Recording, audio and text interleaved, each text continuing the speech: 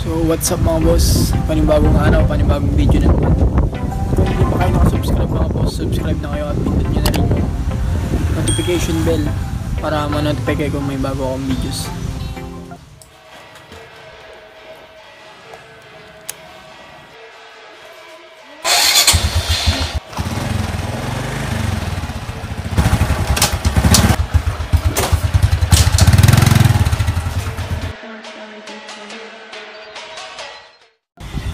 So ang video natin ngayon mga boss ay gagamit tayo ng alternatibong tire block.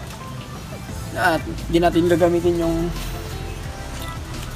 normal na tire block na ginagamit natin. Kasi minsan ng tire block na ito ay pag nainitan ay nagbitak-bitak yung mga gulong natin mga boss, kung napapansin nyo. Kaya hindi na ako gumagamit ng ganito. So, tara. So, ang una nating gagamitin mga boss ay maduming pamunas. Saka yung sinasabi ko sa yung alternatibong tire block. Ito yun. BS1. Hindi ito original mga boss, kaya okay lang. Binili ko to Shopee para pang tire block ko lang. Kaya, tire block na local to mga boss. So, tara. Paikutin nyo na yung gulong nyo.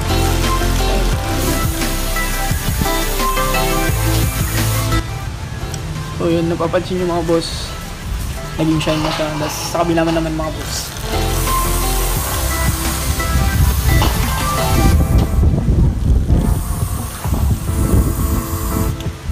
ito din yung itong gamitin sa mga motor shop mga boss. Tapos pagkatapos nyo naglagyan ng BS1 na local mga boss, punasan natin para hindi kampitan ng alikabok.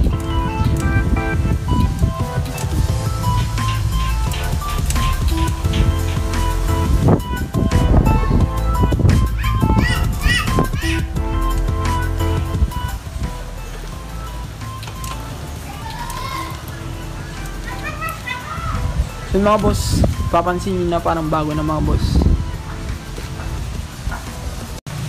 Yan, napapansin nyo mga boss.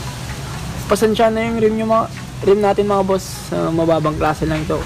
ARS lang. Kaya nagsusumikap ako para makabili ng mamahaling rim. Ito mga boss, kita nyo yung gulong. Parang bago na mga boss.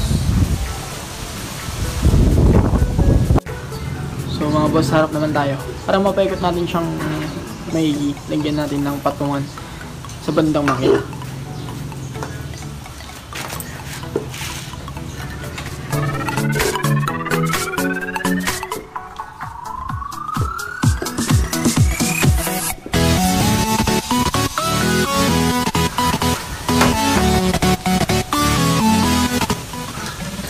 So yan mga boss, mapapaikot na natin siya. Ikutin lang natin mga boss para yung mapapaikot.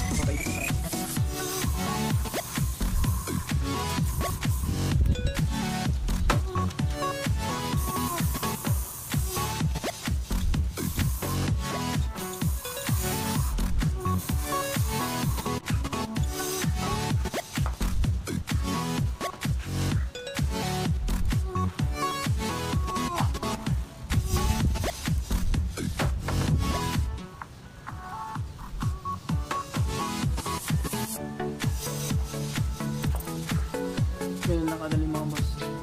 Tingnan nyo lang, parang bago na.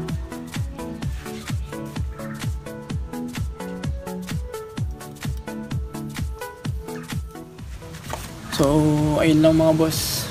Kung hindi pa kayo nakasubscribe mga boss, pindot nyo na yan. Yes, click nyo na rin yung notification bell.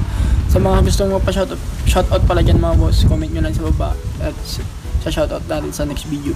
Salamat.